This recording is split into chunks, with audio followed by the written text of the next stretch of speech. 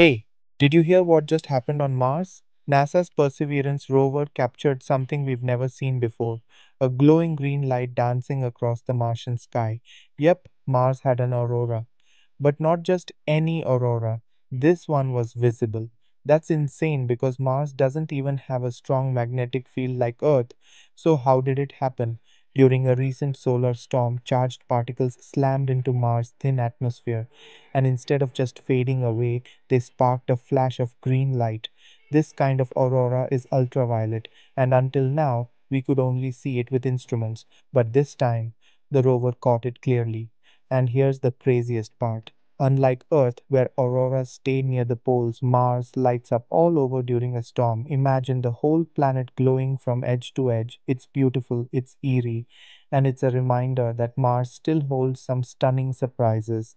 If you want more mind blowing space stories like this, hit that subscribe button and let's explore the universe together.